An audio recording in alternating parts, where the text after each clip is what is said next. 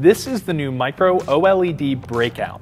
It's a breakout board that makes it easy to use our small organic LED screens, which you might recognize from the Micro view. They're 48 by 96 pixels in resolution, and because they're an OLED, they actually produce their own lights, so they don't need to be backlit the way that, say, an LCD would need to be.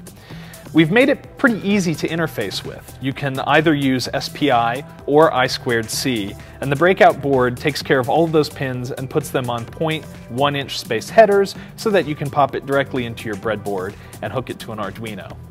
I have this one connected to one of our Maker Faire Fair Game badges, which if you were lucky enough to see us at New York or World Maker Faire Rome, you may have gotten to put one of these together. It's basically just an Arduino Pro Mini running at 3.3 volts. And I've hooked it up according to the hookup guide for the OLED Breakout, which you can find on the product page. It's running a little piece of example code right now that just plays Pong, randomly moving the paddles back and forth, and then stopping every time that one of the paddles misses the ball. You could easily modify this code to make it a playable game of Pong.